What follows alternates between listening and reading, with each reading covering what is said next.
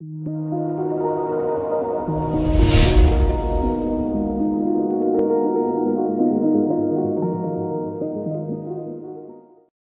guys, welcome to my channel Python Educare. Today I have brought an interesting session on Python login module.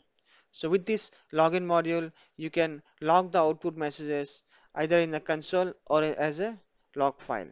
The benefit of using this login module is like you can log various levels of messages, say debug message, info message, warning, critical, or error messages. So that is very much very useful actually while you are writing complex programs, so that you can expose the error messages, so error critical messages. So whenever any issues are there, so you can go to those critical or error messages and then look into those and fix it.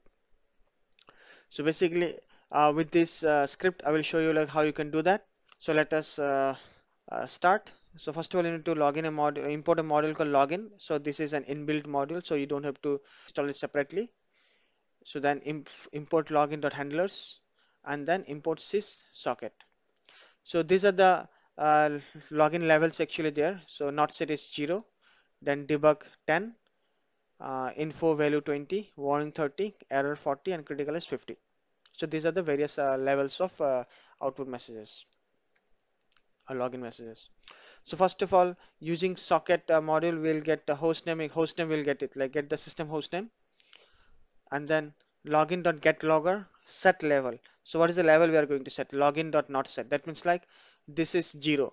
So we'll be ignoring all the messages below this level actually.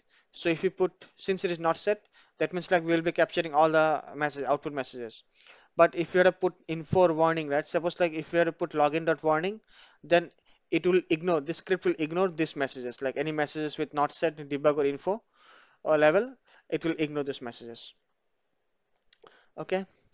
Next is like we have a variable called console. Login.streamHandlers is stdout. That means like we will be writing the outputs to console. Okay.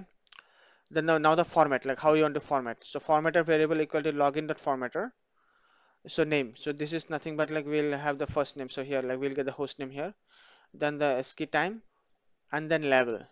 What level it is, whether it is info, critical, warning, that level. And then the message. Okay. So now we have the time format, like so this is the ASCII time. Now like we will be capturing the time format in this format actually, year, month, day, then hour, minutes, seconds. Okay. So we'll just the next statement I have just commented out. This is like I will show it in the next, like how to do for the log file. Okay, we'll skip that. And next, see like console.set formatter equal to formatter.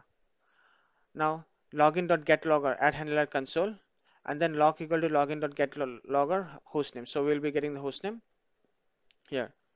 Now I've just created a variable called y equal to Python. So then like we have a log.debug messages, debug info. This is the message. This is the level of the logger. Then log.info. So I have a percentile s. So this is the like I'm adding this variable y read Python before this test execution started.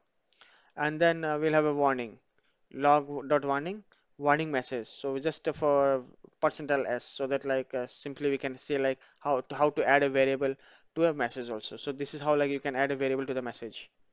Then we have a log.error, error message, log.critical, critical message.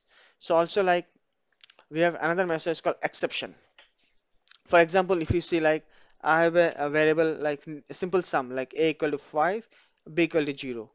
Now like a try, I put a try except statement. So try c equal to a by b. So c equal to a by b. So 5 divided by 0. So this is an invalid statement actually. So print c. So this is how I'm going to print c if the statement is valid, except exception as e.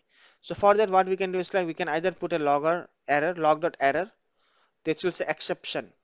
So what exception? It will just show an exception. And then if I put es underscore info equal to true. So if you put true, right, we'll get this particular statement like why it is false, the reason behind it, why it is error. Or else like to, if you don't want to put error there is, you can just put log.exception. So this will also do the same work. Log.exception. You can remove this statement. So if you remove this, this will also do the same work. Like it will give you the enter idea. So now like the script is ready. So like we will just run the script and see the output messages. So if you see here, it ran at 23:53, and you can see like we have a debug message, then we have Python test execution started, then warning message Python, then error message, critical message, then exception. So exception happened, and it is showing the reason why this exception is happening. Now like since I put error, right, like say put error I put, then if I run this script, what it will happen is like,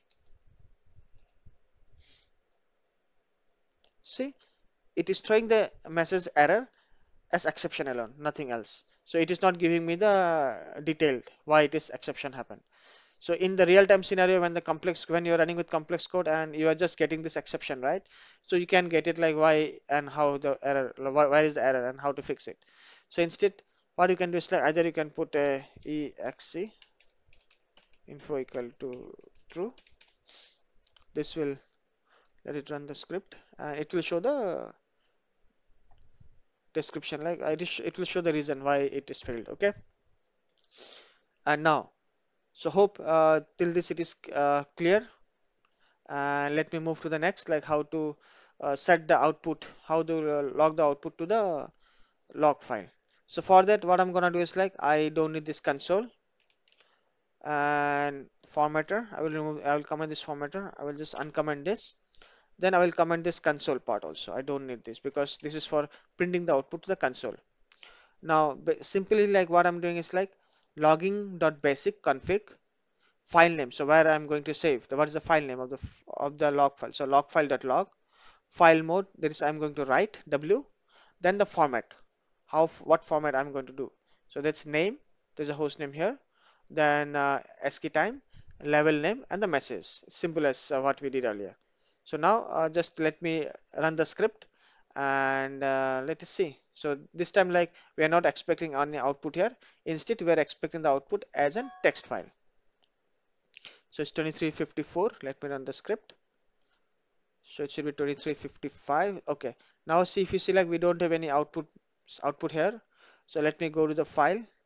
So if you see like we have a log file here. If you see like we have a log file here and this log file says 23:55 and it says that information info debug info, then info and warning error critical exception, and its exception reason is showing. This is how you can log the outputs to a log file. Hope this video will be a useful one for you. And if you have liked this video, please press like button, and for more videos, please do subscribe my channel.